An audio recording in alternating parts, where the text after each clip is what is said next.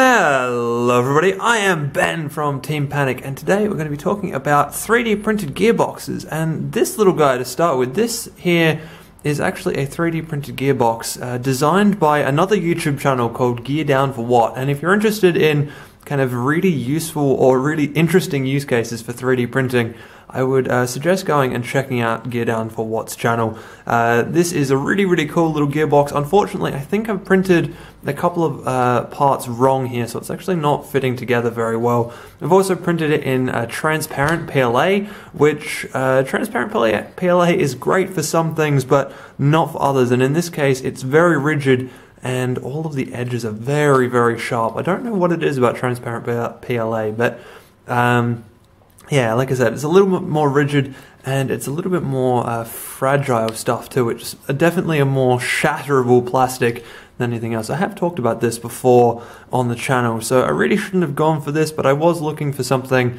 that was going to make a really cool little display, and unfortunately, as you can see, this gearbox hasn't fit together, so I do need to reprint some stuff. I'm going to reprint all of this in a regular PLA and try it out again. But the point of today's video is actually I wanted a new drive system for a combat robot, and I got some little brushless motors off of Hobby King a little while ago, and these things are really cool, and I've always wanted to put a brushless motor into a combat robot, but it presents the challenge of actually gearing it down correctly and having that run wheels. So I wanted to get a bit of a gear ratio going on this thing before we jam it into some wheels, and I thought that this Gear Down for What gearbox was going to be the way to do it. Unfortunately, A, this one didn't print correctly, and B, getting this thing together is quite complicated, and also getting it to mount to the shaft is actually going to be quite complicated as well,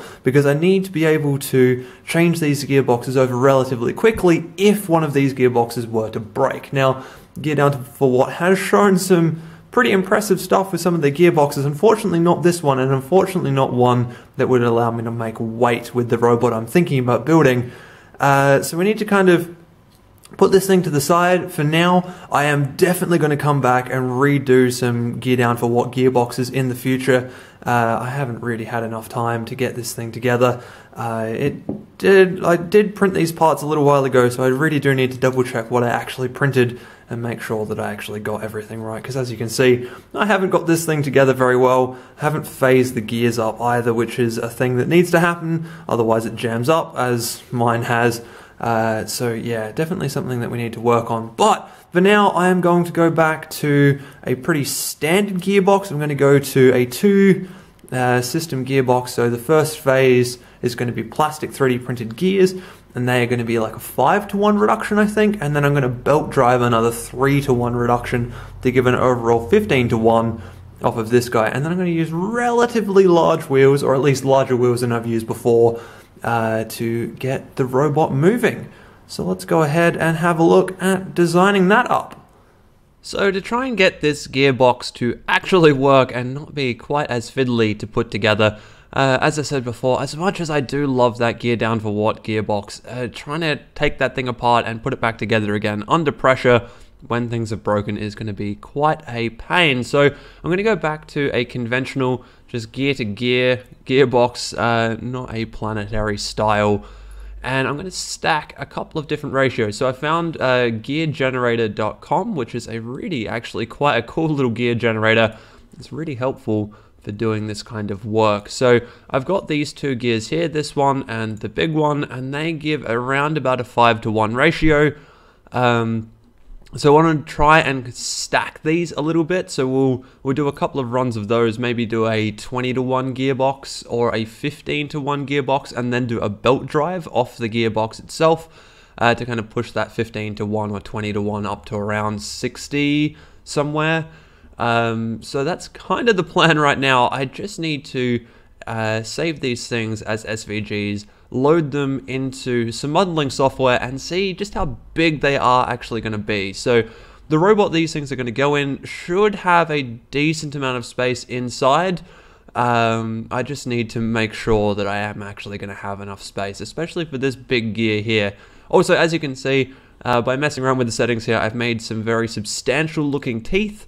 So I'm a lot happier with these guys, and hopefully these won't actually break the teeth off, which is the big issue that I did think was going to happen with that smaller toothed gear down for what planetary gearbox. Anyway, this is going pretty well, so I'm going to mock up a little gearbox for this thing, get some prints going, and hopefully we can have this thing connected into that brushless motor very, very soon.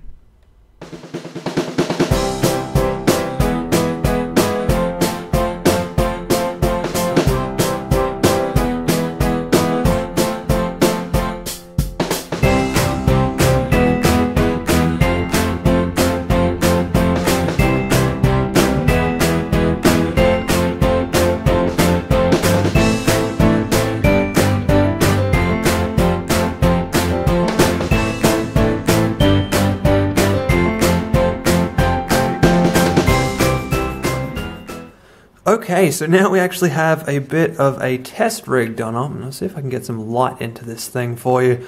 So there is actually a gear all the way down on the inside there, and it is actually moving, and when I turn the motor you can see that this output gear here turns, and conversely I can actually do the other way around too, because of course it is just a drivetrain. So I didn't get really to show too much of the design work of this guy on camera from the computer, just because for some reason when I pulled those gear files in from online, it put like hundreds and hundreds of tiny little faces down each tooth of the gear, which meant that my computer started chugging along whenever I moved the big gear around a lot, and it meant that I just could not record too much of that design process. But this is actually the big gear here, or at least the first iteration of the big gear. So it is just the kind of practice gear, and it's got a nice little recess in here to fit a standard skateboard bearing into. And then the little U-shaped piece of plastic that I've got here has just got holes that will hold an 8mm or an M8 bolt, which is what is a perfect size to fit those skateboard bearings in. So as you can see, designed this up to have a set of gears on either side. I'm thinking now though that due to space constraints I might only drive one wheel per side, so have a two-wheel drive rather than a four-wheel drive, which is what I was aiming for. I'm just looking at the size of everything that's going on right now, and I can't really squeeze that down anymore. So as I said earlier in the video, I do want to go back and look at that gear down to what gearbox at some point, and that will probably help to reduce the size of all of this stuff, and then actually allow me to do that four-wheel drive gears, four-wheel drive combat robot, I should say. But there, as you can see, just down in the bottom there is that extra gear attached to the output shaft. That at the moment is just a pressure fit. Of course, when I go to do it into a real combat robot, it will have a captive nut in the plastic, and then it will also have a bolt to hold it onto that output shaft just a little bit better. But for now, that is actually doing what it's supposed to be doing. So I want to go ahead and change the design up a little bit and actually get an output onto this thing so that we can run a belt drive. Okay, so belt drive time. As you can see, I've got two new versions of the large gear, and these two have different iterations of the belt drive system on them, corresponding to the two different belts I have on the table. This one here is a silicon belt, which is actually designed to go on Lego, and I've got a few of these lying around the house, but because they stretch so much, these are not going to be a very good belt to actually run in a combat robot, because that amount of stretch is eventually just going to keep stretching and then it's just going to break, or it's going to loosen and I'm going to lose drive on one side because I've lost a belt because it's just loosened up, and that's really, really not good. So I'm going to get rid of that guy for now, and that means getting rid of this guy. So this is obviously designed with an output that holds onto the underside of the belt with the teeth there, but that really didn't work out for us too well at all. But as you can see, this is actually designed so we've got a nice little slot for our skateboard bearing in the bottom and a slot for the skateboard bearing in the top, so hopefully the bolt would go through and hold onto the both skateboard bearings on either side. That would give us a nice surface to run on. So following that kind of idea, I haven't cleaned this guy up yet because I haven't actually got everything else ready to go. But we have another hole underneath for a new skateboard bearing. This one is currently full of infill, but I'll clean that up before hopefully the next thing, which is going to be bolting this stuff down to probably a piece of cutting board and running this thing around and seeing how it goes. So the new belt that I've got here is a toothless belt. It's actually off of a vacuum cleaner, or out of a vacuum cleaner, because the competition that I want to run this in is getting pretty close now, so I needed to go and find a belt that was better than this one and shorter than this one. So vacuum cleaners turned out to be the easiest thing to get hold of at short notice, especially for this nice, strong type of belt. And as you can see, there is very little stretch in this.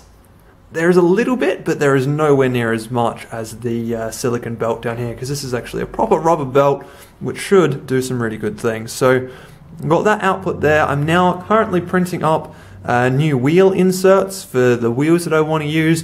So once we've got those printed, I'll also print some wheel mounts and a new version of that motor and gearbox holder that I showed you earlier, the one in purple, because I want to go through it, like I said, and mount this up, but I am only going to do two-wheel drive for that to start with. I've also got my hands on a couple of motor controllers, so everything going well, the next stuff that we see should be running around with a little piece of cutting board attached to this gearbox set, the belt drive, and the wheels. Hopefully, fingers crossed. Okay, so we're out here on my workbench, and this stuff is actually now all plugged in and working. As you can see, got all the plugs set up. I've got my two ESCs. There's a battery out the back there which is powering everything, and I have my two drive gearboxes set up. Sorry about the 3D printing noise in the background. I have some more 3D printing I need to do, but as you can see, these guys now actually work. There is a small issue you can see over here with belt slip. That's actually because I haven't got this done completely and totally. As you can see, there's nuts missing down here, and these are regular nuts, not nylock nuts. That's because, as you can see over here, these bolts are way too long. I don't actually have all the bolts I need, and these brackets can actually wobble around a bit. So I need to get the right bolts, tighten everything down properly, and then that belt slip will actually will be fine. But as you can see, it does indeed work a little bit, at least, until those belt slips and causes some issues. But until those belts slip, everything works pretty fine. And as you can see, I don't get belt slip on this side, I get belt slip on this side because, as I said, this isn't mounted down correctly. But once it is, everything should be fine. So I'm pretty happy with all of this and how this is going. Check back in next week when I will actually go through the entire bot that this is being bolted into. As you can see, there's a base plate here, and there are some extra holes down in the base plate down here, which are for something a little bit more special. So yeah, check back in next week, and I'll do a bit of an overview of what this bot is and what I'm going to be doing with it. So this is where this video was supposed to end. However, I didn't actually have a chance to get it all edited and get it up. It was supposed to go up last week, and then last weekend I was actually out in Brisbane fighting at the Robot Wars Nationals competition. There was a few bits and pieces that went drastically wrong for me in that, but you have to look into a video that comes out next week, and when I discuss all of the stuff that happened at Robot Wars Nationals. But I just wanted to quickly mention that while I was there, even though I didn't get to run the bot that had 3D printed gears, there were some other robots there with 3D printed gears. This current fight is actually a fight between Frags and Vanguard. Now, Vanguard is a robot built by another YouTuber who runs a channel called Muse here, and he has actually 3D printed a couple of gears in his robot that protect the output shaft of a very expensive gearbox. And these are really, really cool, but they are printed in polycarbonate, and even when they were printed in polycarbonate, he still actually had a couple shatter. So I probably need to go back to the drawing board and do a little bit more testing and research on 3D printed gears. But that is something we're going to be talking about next week when I go through what actually happened at Nationals and what I've learned from the whole thing.